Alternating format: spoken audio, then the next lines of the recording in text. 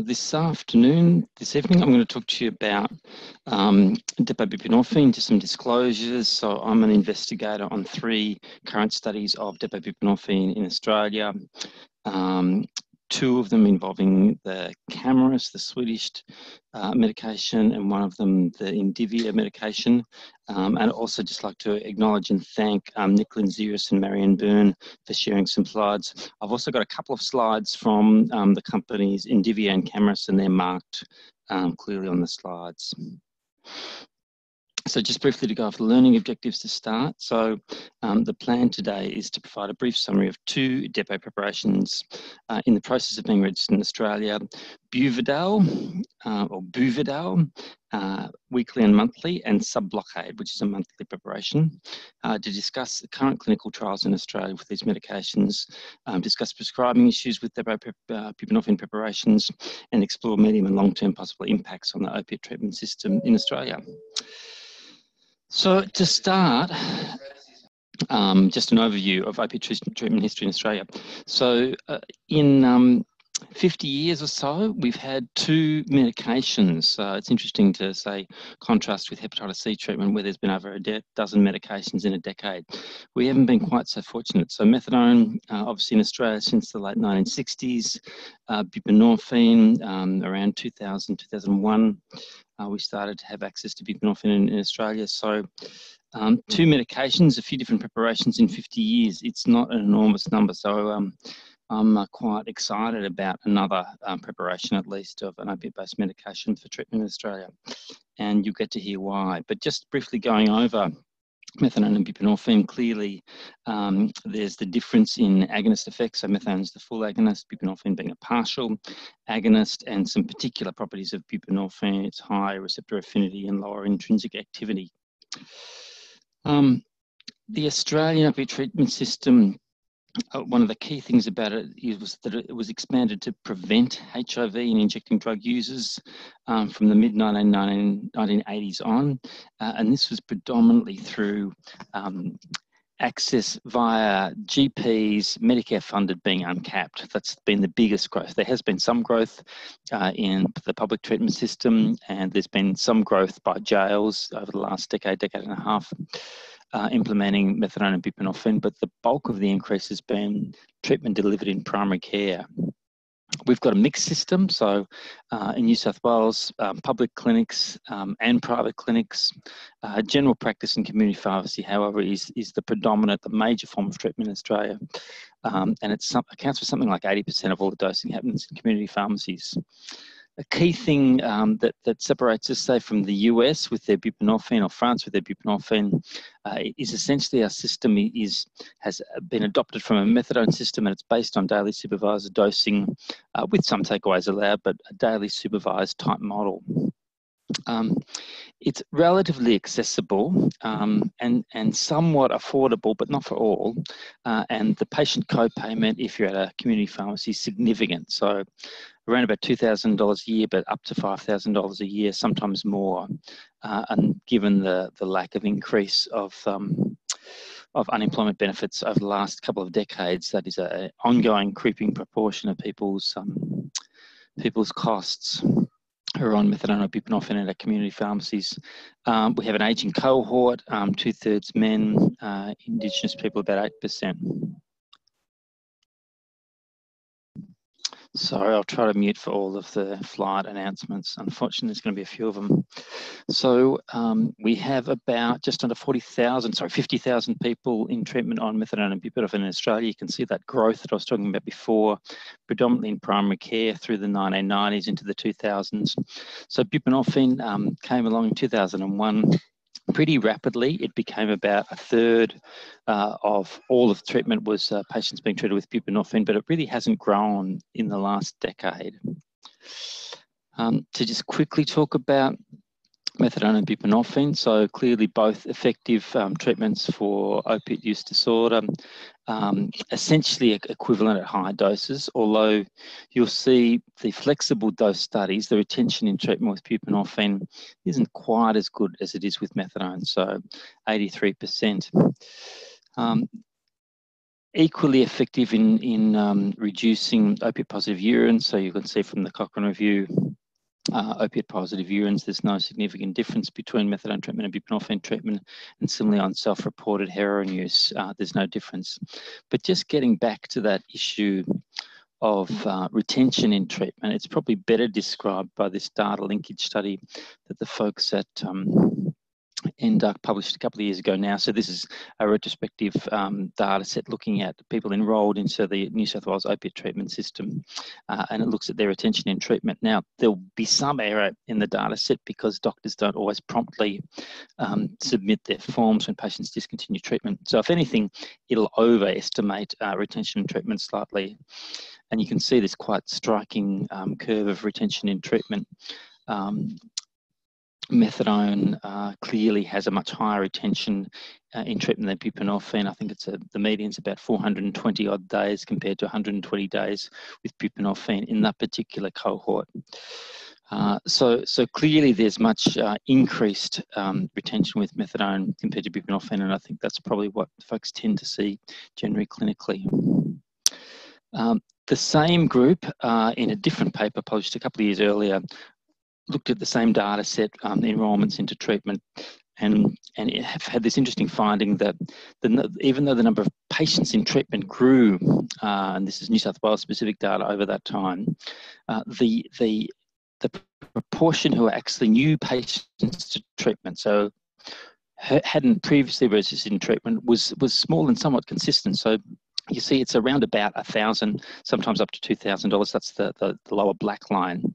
And we see more people coming in and out of treatment, and that's why there's an increase over time. But the new number is somewhat static, and we've got an issue with people discontinuing treatment and then re-entering treatment. The NDUC folks and a few notable staff specialists have also reported on injecting of methadone and buprenorphine in a post-marketing study that was required as part of the registration for buprenorphine naloxone. And you'll see, and you can be aware that there's a problem, or there's reports of injecting of both methadone, of course, and of buprenorphine, and the buprenorphine mono preparation is injected more than buprenorphine naloxone, and the rate of buprenorphine naloxone injection is somewhat similar to methadone. Interestingly, the same paper reported on dosing supervision from asking patients how many non-supervised or takeaway doses they were getting, and you can see that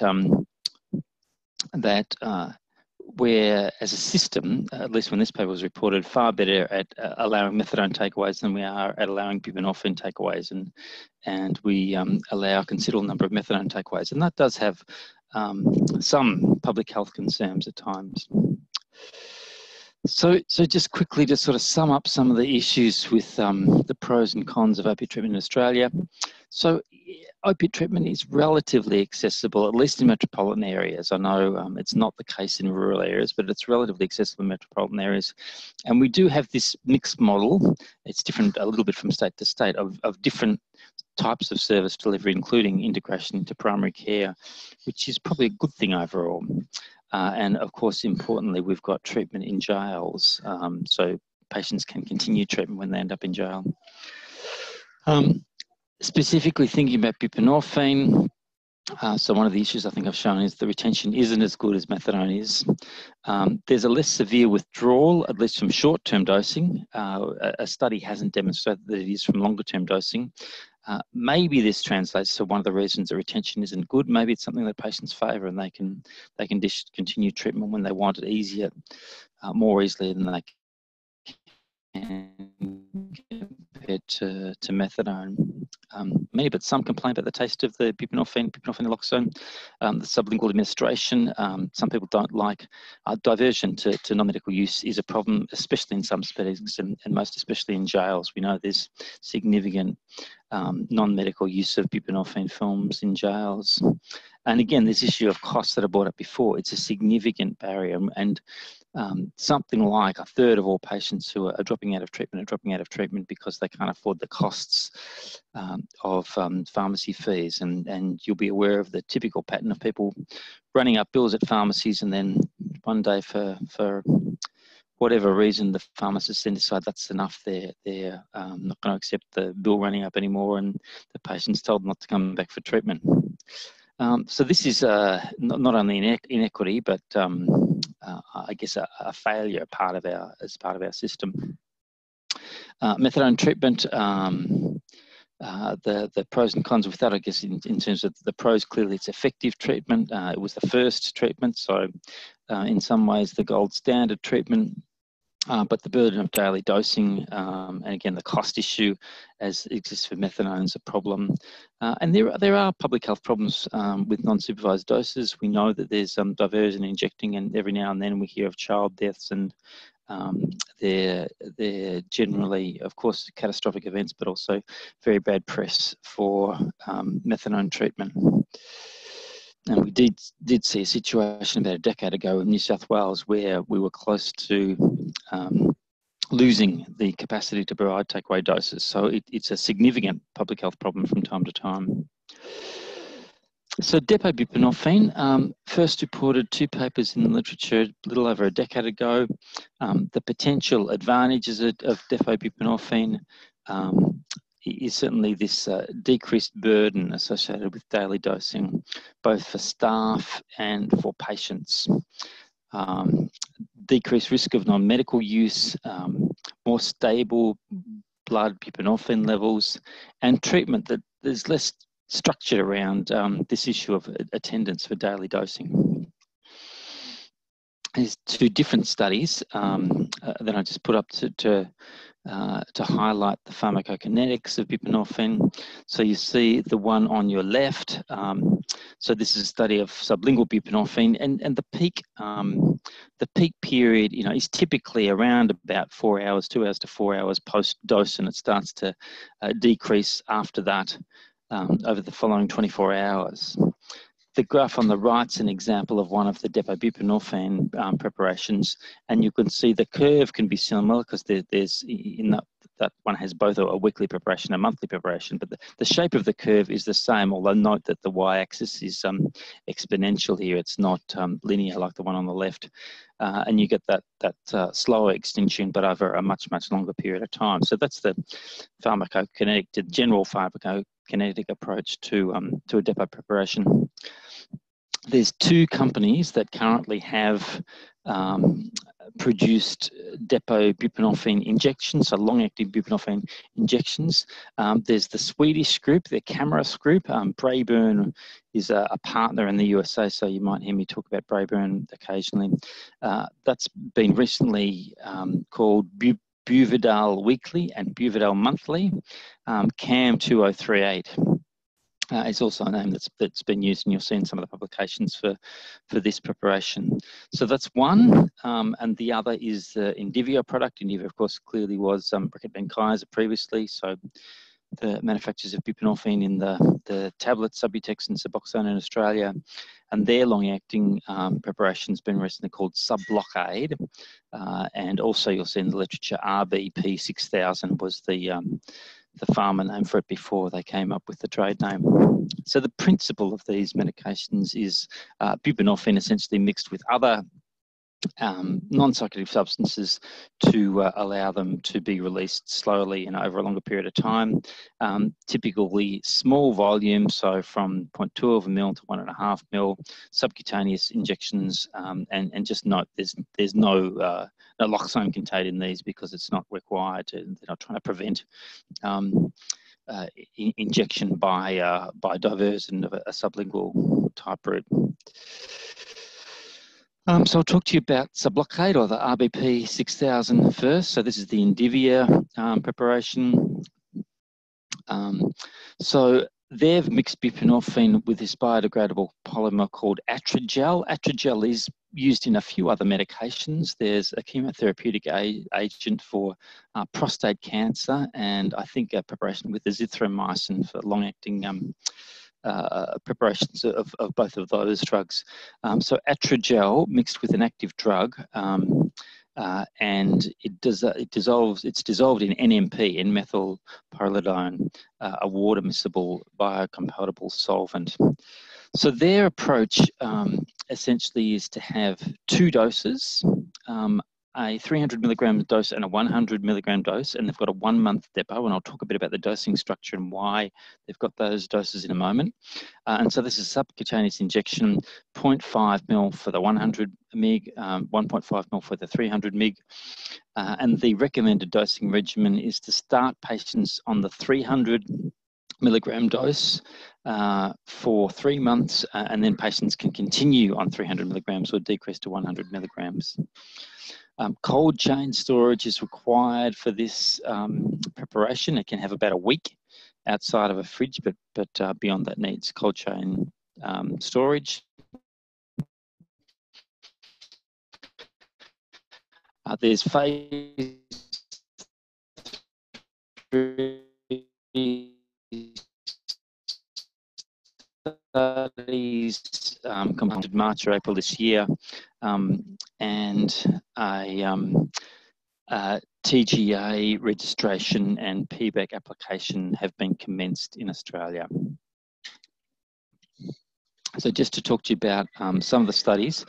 So this is a published study of RBP 6000, and you'll see essentially this study is demonstrating that if you give patients hydromorphone, so that's a potent opiate full mu agonist, patients can feel it and they can report a positive drug effect, and that can occur on giving Suboxone film as well. So Suboxone film doesn't fully ameliorate the positive drug effect, but if you then stabilise them on RBP 6000, this blocks the hydromorphone positive effect at 6 milligram doses and 18 milligram doses of hydromorphone.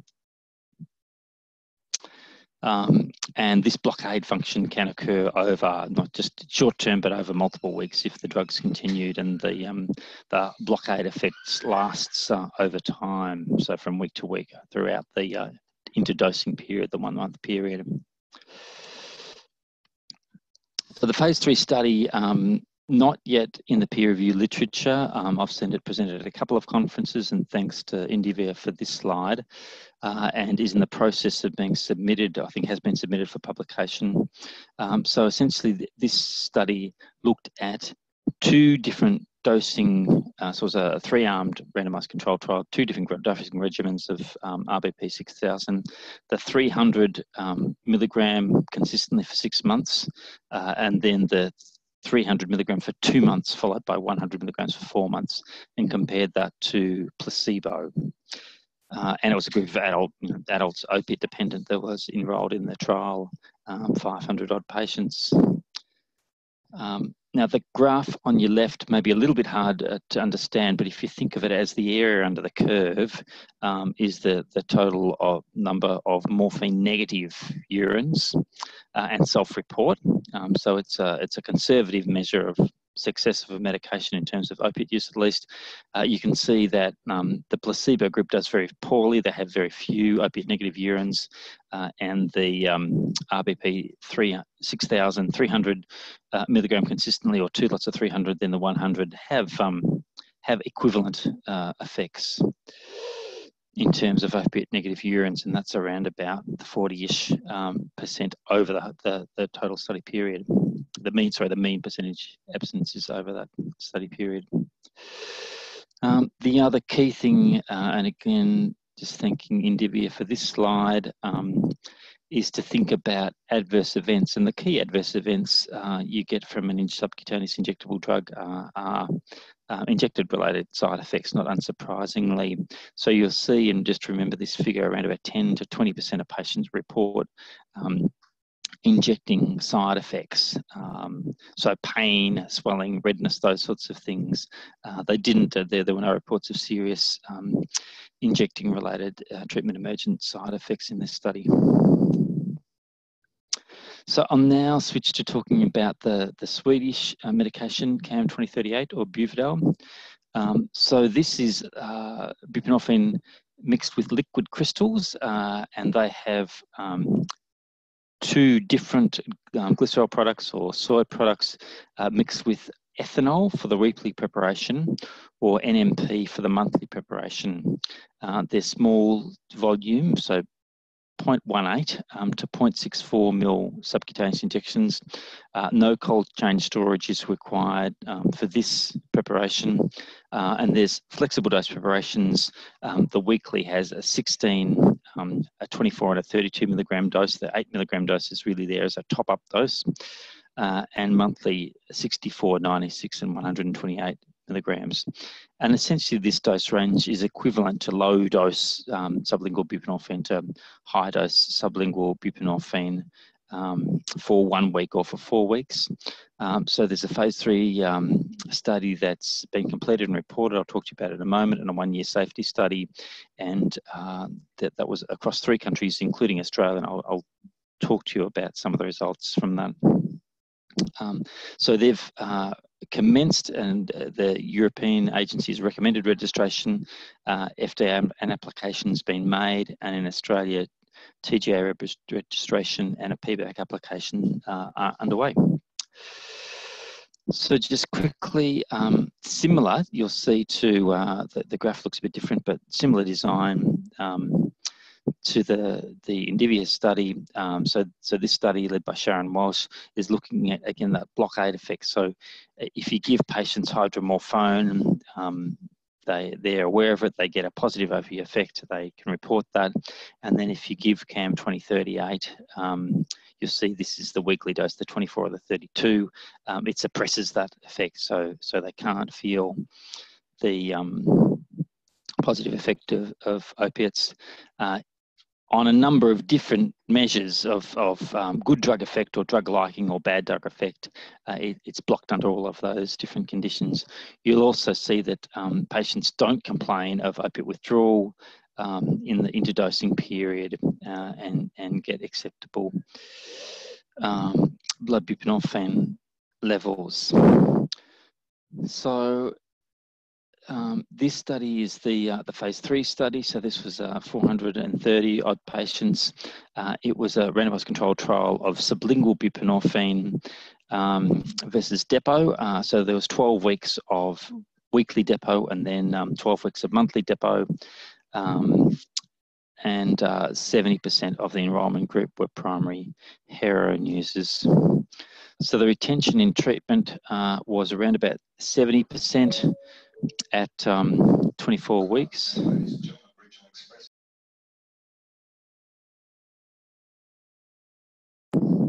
Sorry again. So you'll see the CDF, so the cumulative distribution function, essentially again, the number of opiate negative urines. The line with sublingual buprenorphine is slightly lower than that of subcutaneous buprenorphine. Indeed, this was statistically significantly different. So both the 1 to 24 week analysis and the 4 to 24 week analysis was different. If you, in particular, the graph on the left is probably a better way of trying to express that, and you'll see in those different groups you get a higher proportion of opiate negative urines, with including self-report, with the depot buprenorphine preparation compared to the sublingual preparation. And then another post hoc analysis looking at the injectors in the study. So about half the study were injectors. We'll see the injectors did particularly well on the depot preparation compared to the non-injectors, and they had about twice as many opiate negative urines and self-report.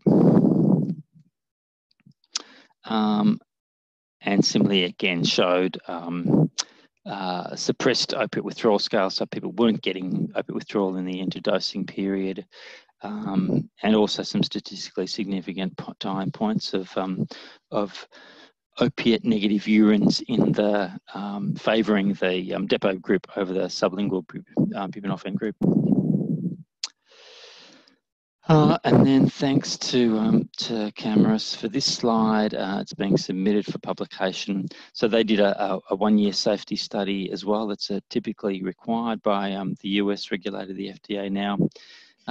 Interesting to note, so not all of these patients are new to treatment, but interesting to note that at 48 weeks, the proportion enrolled in treatment, remaining in treatment, was quite high at 73%. So that's reasonably good for opiate treatment. So this study allowed new patients to enroll, or patients from the previous study to remain in treatment and to look at safety issues. The slide, the graphic down the bottom is remarkable. So over 80% of patients were very satisfied with that treatment. They thought it was much better than previous treatment. And then looking at adverse events, because that was the chief aim of this study, you'll see that injection-related side effects, again, it's around about that 20% mark, and it's predominantly pain and swelling and erythema. And the patients are typically reporting the sort of severity of injection-related effects that you might get from a flu vaccine or something like that. You know, a little bit of soreness, a little bit of pain, a little bit of redness from time to time over the injection site, but not major problems that that result in people discontinuing treatment for injection-related side effects, at least.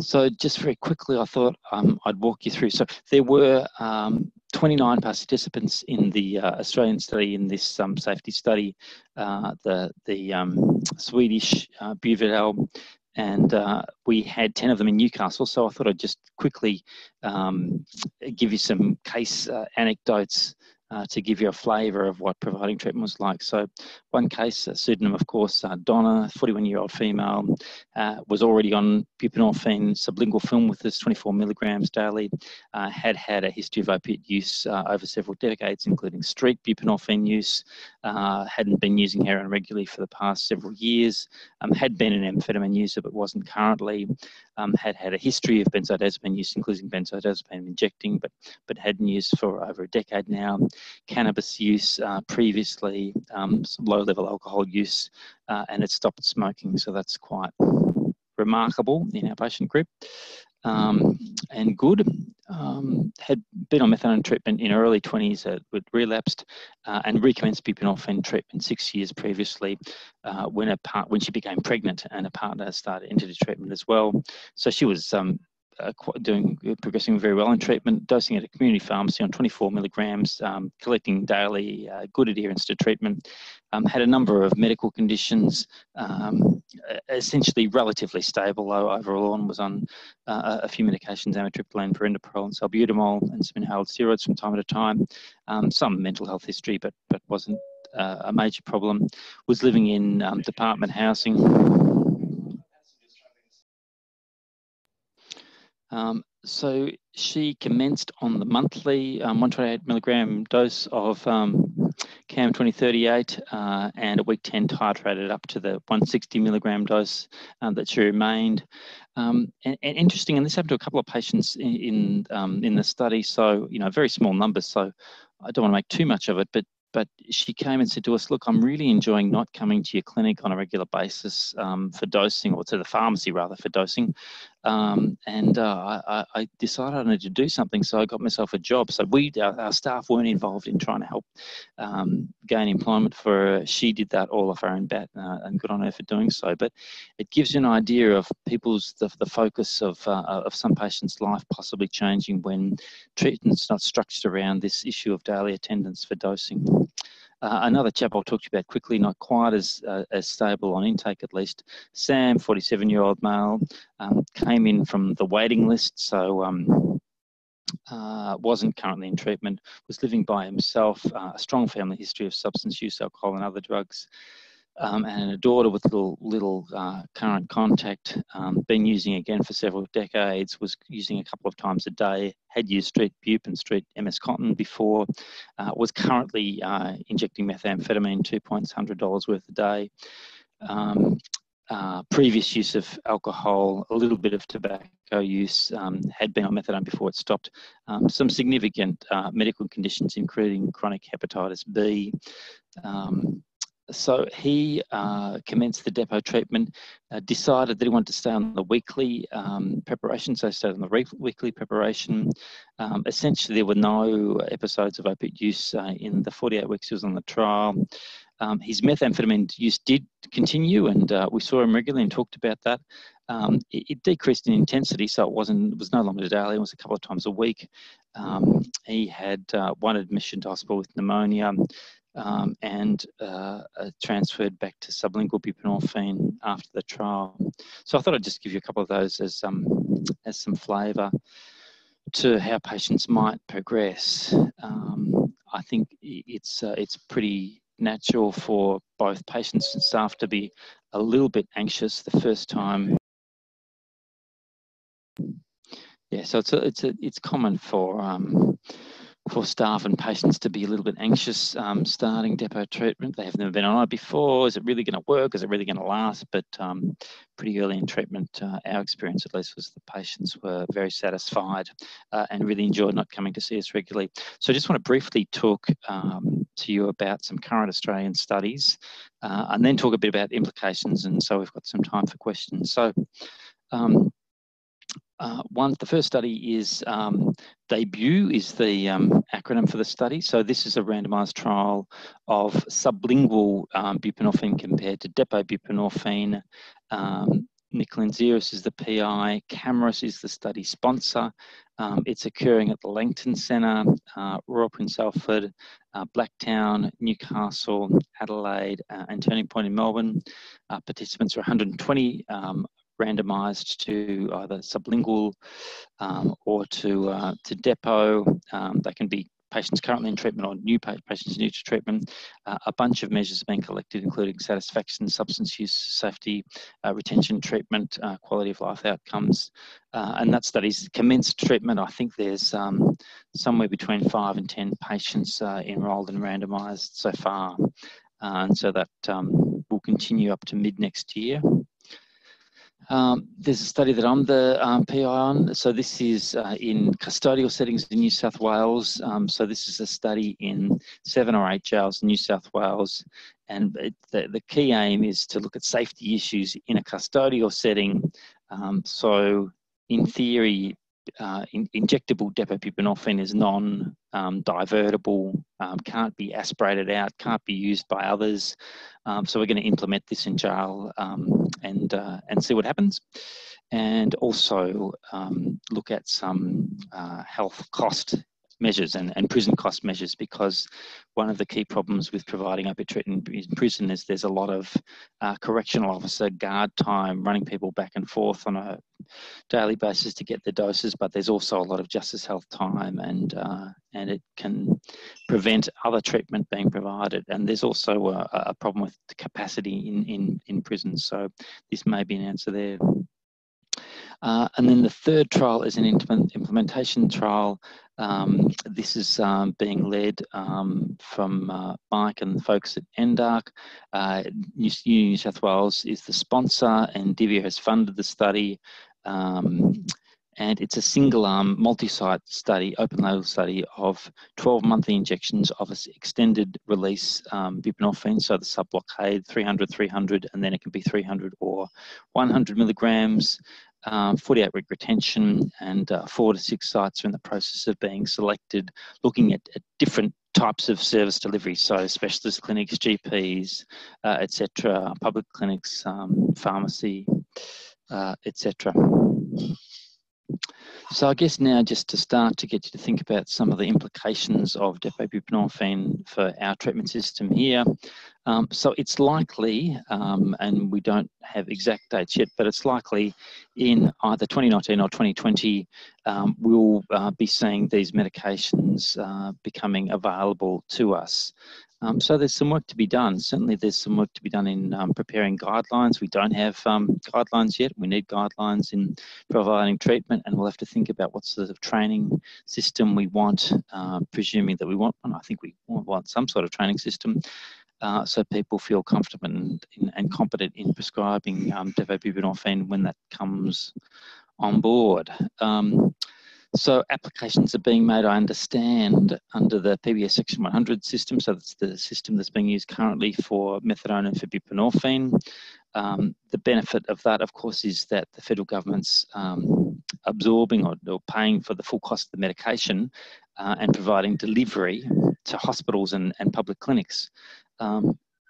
So at least in a public clinic setting or in a hospital setting, the medication can be provided free of cost to the patient. This and possibly also so in private clinics. The system of delivery in the community needs to be worked out, and I understand there's considerable work being done on that now. And I think one of the potential key advantages of buprenorphine is if there's a way that delivery can occur to primary care settings, to GP surgeries, then this could really considerably impact on the cost that patients currently pay for treatment. Now, there needs to be some clarity about who's bearing the cost of the delivery. That needs to be sorted out. But there's a potential for a significant gain there for patients. There's also lots of logistics to be worked out. Who will be providing the medication? Clearly, doctors can provide injections, nurses, practice nurses often provide injections in community settings, so maybe we'll see more of a growth of that. If the medication, and if we can work out the systems that don't cost as much, or maybe a cost fee in terms of patients not having to pay for the pharmacy fee that they currently do, and essentially observing the dosing and doing the bookkeeping, that might provide a significant incentive for patients to seek buprenorphine treatment over other forms of treatment. There's also particular settings where it might become first-line treatment. So you can imagine in jail, if it's successful, it would be the preferred treatment. Why take somebody on a daily basis to get dosed if you can do it once a month? Interstate travel could become much easier.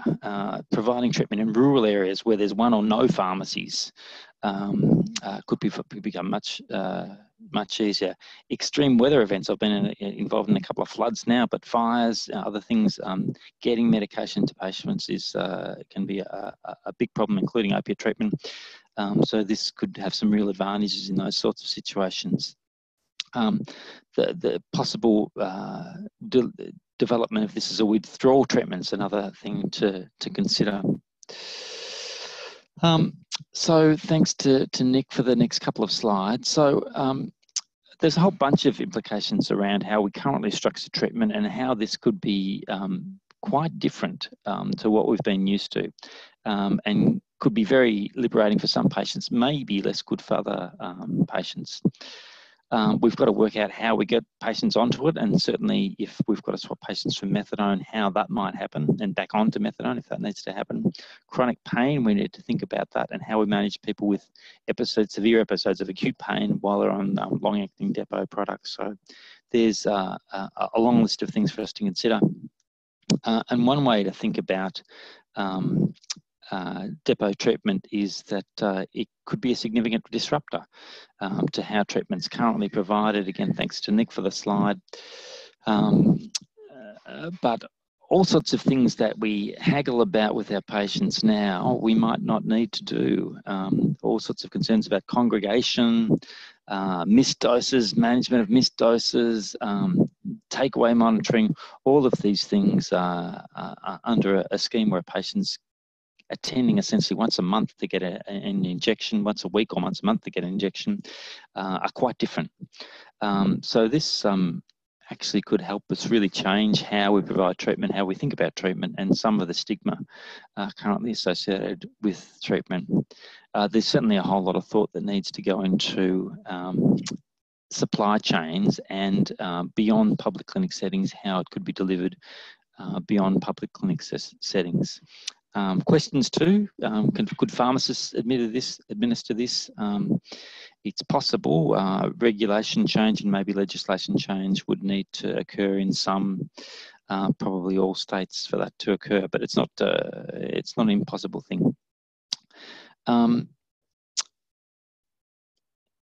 So, and I put this up just to be a little bit provocative, how might treatment look in another 10 years' time? We might have a much higher proportion of GPs with small caseloads and buprenorphine only. We do, in New South Wales at least, have the ability for GPs to commence treatment without having to have done a mandatory training course now, and they can provide up to treatment for up to 20 patients. So maybe we'll see a growth in that. We might see buprenorphine depo treatment widely accepted, with cost as a key driver.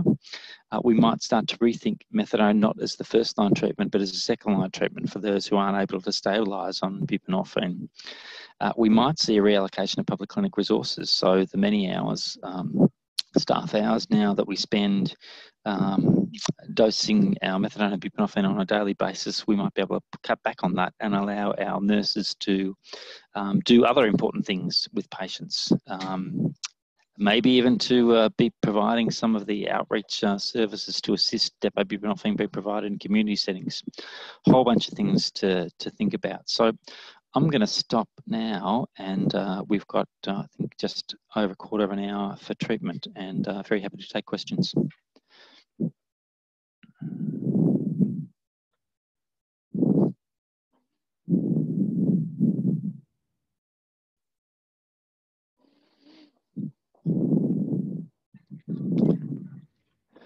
Okay, and I can see, so I don't know if people,